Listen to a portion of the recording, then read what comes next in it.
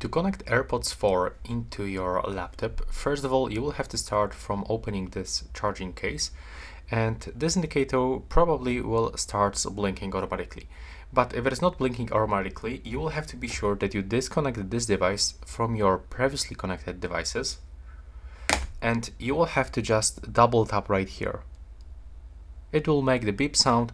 If it is not working, you can just close this and open it one more time and then double tap right here until you hear that beep sound. And it means that right now this device will enter for the pairing mode. As you can see right now, I just entered the pairing mode. So we have to simply go to the settings. On the left side, we have to select Bluetooth and devices. Right now, turn on Bluetooth by clicking on this switcher and click to add device. Right now, you will have to select Bluetooth device. And right here from this available devices list, we have to select AirPods 4, but basically we have to wait until AirPods 4 appears on the list.